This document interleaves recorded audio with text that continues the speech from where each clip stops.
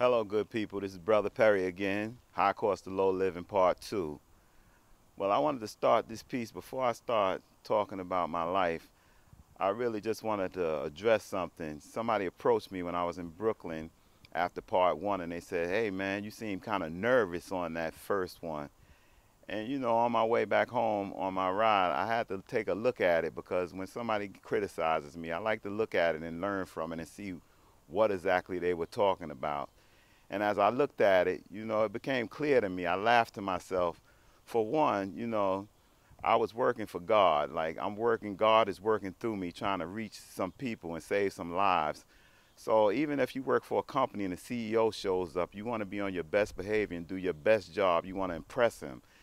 And for God, forget it. It's out of this world. I want to make sure I don't make any mistakes or let Perry come through. I just want God to come through and maybe save somebody's life. The second reason why I was nervous is because I was being rigorously honest about my life.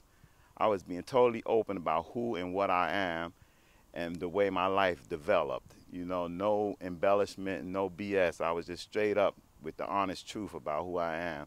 I could have hit it from a way of glamorizing it or embellishing my story and telling you about racks and the street life and the guns and all of that. And that's not what this is all about. This is all about maybe saving a life and letting you know that this life, the streets, and all it's caped up to be, all it's supposed to be is garbage. It's not a pawn shop. What you put in, you don't get back.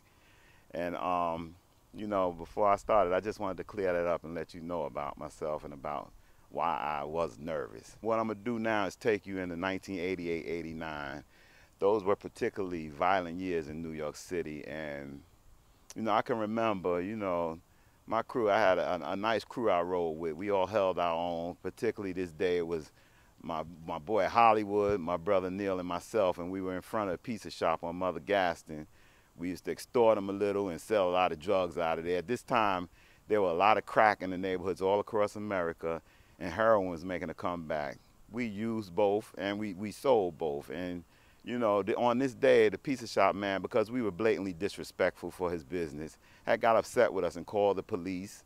And he was just tired of our mess. And, we came back maybe a day or two, and we let him have it, man. We kind of roughed him up. And I could remember, like clear as day, Hollywood grabbed one of his arms. I grabbed the other arm. My brother Neil opened the pizza oven, and we shoved the man in head first. And I could remember me saying, I don't remember too much, but I can remember me saying, "Yeah, man, next time you call the police on us, it's not going to be the only thing cooking in there. It's going to be that ziti. We're going to throw your ass in there, too." And, it was sick, man. It was a sick behavior. But I can remember years later watching Goodfellas, and I seen Henry Hill. He was getting school letters from the mailman, and the mobsters put the man head first in the oven and said he better not ever get another piece of mail to his house.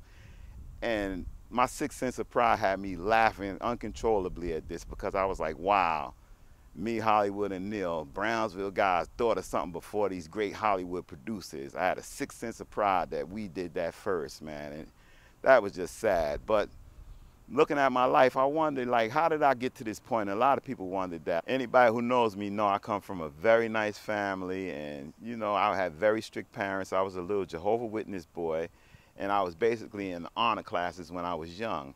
So what turned me, what made me be so incorrigible and become almost a sociopath? What happened in my life? I know a lot of people who were sexually abused or physically abused. This is not my story. And I had to take time out of my life and look back and wonder, where did I go wrong? What happened? And as I looked at it, I remember the self-hate started in my life very early, man. I remember like being 4 and 5 and 6 years old. I felt like a beautiful child. I felt like the world was mine. But that turned very quickly. By the time I was 7 or 8, I started to hear things, even from family members. And this is not from outside races. This is from people of my own race. They started to say I was too black. My hair was too nappy. I felt so ugly and so messed up and confused. I was like, why couldn't I be light-skinned? Why couldn't I have straight hair? And I remember, man, going in the bathroom. My mother kept a big jar of Noxzema. And I remember putting that Noxzema, so much of it on my face, and scrubbing, thinking I could scrub the black off my face, man. And then I remember one time when I really was in tears and I felt so horrible and like I just didn't want to be black anymore.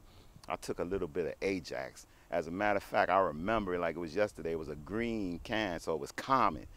And I rubbed a little bit on my face, but it was so abrasive, I hurried up and rubbed it off on my pretty black face, man. This is how self-hate set in on my life. As I got older, I learned I had to live with it, so I started to become aggressive. And if you hate yourself, it's so easy to strike out and hurt people that look like yourself. So my self-hate turned into violence, and it turned into things against me. And I remember people calling me, "Hey, fat boy," and this and that, and I would fight. And the next day they would call me big man. So I used the violence and my temperament as a defense mechanism. I even remember, I laugh at it when I think about it today, my hair was like nappy, and I didn't like that. And my brother Neil had straight curly hair. And I was like, wow, I love my brother, but I was like, why couldn't my hair be like his?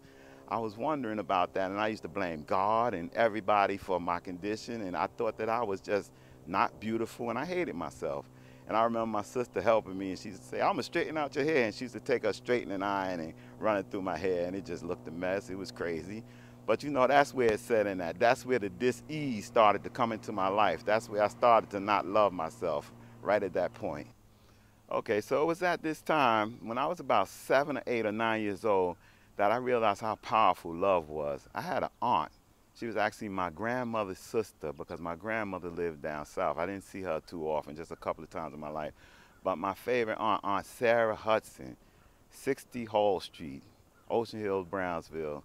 We used to go to her house. I still flutter when I think about her, the way she made me feel. I felt ugly and black and nappy hair and fat. I felt all of that. But this lady made me feel so beautiful. For some reason, out of all my brothers and sisters, she's always singled me out and gave me extra love. I believe God worked through her, and she knew I needed that. She made me feel so good. And you know, today I tell people, don't make me Aunt Sarah you, because if you get too close to me, love is contagious, and where love is, God shows up. And I just always think about her, and she made my life just a little bit easier at that time, you know. And I'm truly thankful that she was in my life. Yes, good people, I'm getting ready to conclude part 2 of this series, The High Cost of Low Living by Brother Perry. But I just want you to know that no matter what you are, like white, black, Asian, Latino, you're beautiful, man. You're all God's children. And, you know, we have to be so careful of what we say to our young, because it impacts them. I don't believe family members or people of my, I don't believe that they meant it negatively, but they labeled me, and I wore them labels, and it hurt my life, man. And it led me into a life where I kept doing the same things over and over and not knowing why and expecting different results. People told me that's called insanity. And I want to end with this little joke I heard, and I just love it. It shows you how sick insanity is, the things we do. It's about a man who was given a lecture, and he had 2 ears that were burnt down to a crisp, both his ears. And a young man was in the audience watching him and was like, wow, I wonder what happened to this guy's ears. Look at his ears. What the hell happened to him? And at the end of the lecture, the man told some of his old buddies, he said, look at this young buck looking at me. He probably wants to ask me what happened to my ears, but he's a little too scared. So the young boy, eased over to the speaker who gave the lecture and said, you know, I don't mean to be disrespectful or anything, but I was just wondering, what happened to you? What happened to your ears? You're such a nice guy and so vibrant and give such a great message. What happened to you? He said, well, I'm going to tell you a story, man, about insanity. He said, one day I had got my check, first of the month. I'm in the house.